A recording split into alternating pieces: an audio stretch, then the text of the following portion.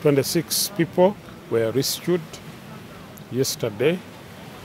They are safe and they went to their respective homes.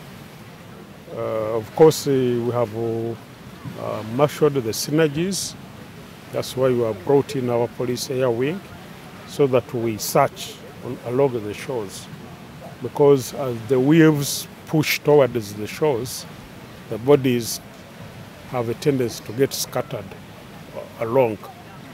And we have also deep divers who are going down to check near the wreckage.